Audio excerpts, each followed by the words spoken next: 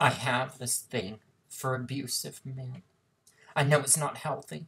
My $65 an hour therapist with a $12 haircut from Fantastic Sam said it wasn't. Thank God I couldn't afford a second session.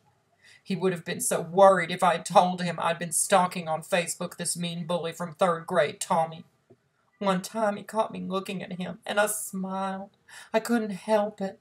I thought Tommy was the coolest kid in the entire world. You cannot reply with violence when someone smiles at you, can you? Well, he did. He and his friends chased me through the schoolyard and then threw me head first into a garbage bin. Yes, at one point or another, I may have fantasized about getting invited to his fabulous plantation house for a sleepover. I even considered what subjects of conversation would be appropriate to have with his mother, but at that one time, it was but a friendly smile, not insinuating at all. I didn't mean to make him uncomfortable. "Why did you do it?" the principal, Miss Seabold, asked him. "Because he's so faggy," Tommy responded. "I know he's faggy, but that's no excuse." "Oh, Miss Seabold, now I can laugh at your improper use of offensive words, but back then you made me feel so wrong, so guilty, and inadequate by referring to me with a trigger word. It hurt my 9-year-old ego just as much as being thrown head first into the garbage. Maybe more. You don't tell a 9-year-old boy that he's faggy. You tell him that he enunciates well and keep quiet about the peculiarities of his demeanor."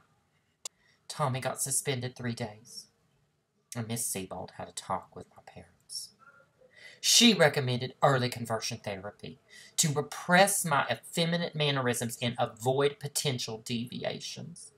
My father thought it would be enough if I joined the Boy Scouts. I thought it would be a wonderful idea. I love the cap, the shorts, and the badges. When I learned that a Cub Scout uniform included a sewing kit, I almost fainted. "We're going to do embroidery like the sisters in Little Women?" I asked my mother. Mother started crying. She pulled me to her bosom and, between sobs, called me her sweetheart. That's what turned me gay, I suppose. That soft woman was a terrible influence. Later, I found out that the regular sewing kit, the one that most Cub Scouts carried, had thread in only 4 colors: black, gray, military green, and white. Imagine trying to embroider a strawberry shortcake or a My Little Pony with only those 4 colors. You cannot do embroidery with just that. Any embroidery. You need blue. You need pink. You need purple. The sewing kit was but an emergency kit, meant for mending ribs and sewing buttons. The meetings weren't that fabulous either.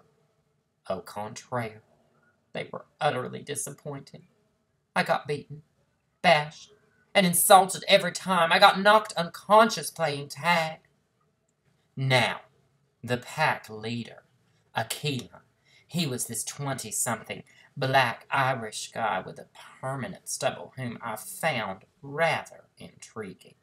I couldn't keep my eyes off that tuft of hair coming up his chest. I thought that Tommy had finally killed me and sent me to faggy heaven. Aquila liked me, or at least he felt sorry for me. I couldn't tell. He made it bearable to be a Cub Scout.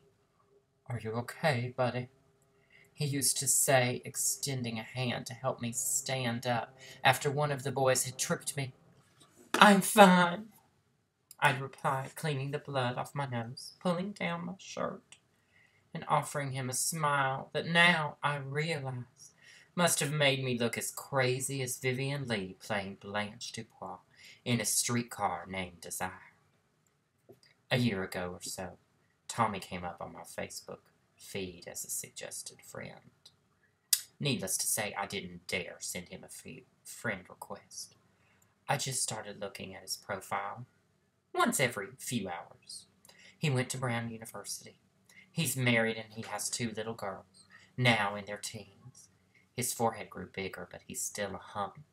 Seeing him smiling in every picture reminded me of that one time he caught me, dropped me to the floor, and while his friends held my legs and arms, he sat on my chest and forced me to open my mouth with his manly fingers. Is he going to kiss me? I thought, closing my eyes. When I opened them again, I saw a thick, yellowish phlegm coming down. Life's so weird. One can exchange all sorts of bodily fluids. Oh, the number of times I've eaten ass. But that one time in which Tommy made me eat his saliva, I cried in my bed for an entire month. Oh, I'm sure that when he remembers it, he must feel guilty. He and his friends must giggle, a little embarrassed, when they meet for a beer and losers like me come up in their conversation. We were so bad to that poor bastard, they must say, referring specifically to me, then finish their drinks and get into their Lexi or BMWs or whatever expensive vehicle they drive now and go home to their wives, watch TV on their 60-inch flat screens, and hope that their kids don't come out as bad as they did. I know they feel guilty because one of Tommy's friends apologized once, via Twitter, so all my 122 followers could learn what a poor loser I used to be in elementary school, and his 928,326 followers could see what a big man he had become. He received a lot of praise. I was included in every reply. I tweeted something like, "Thank you, it means a lot to me, hashtag it gets better." "Way to go, Joe," one of his followers replied. "So proud of you, Joe," another one did.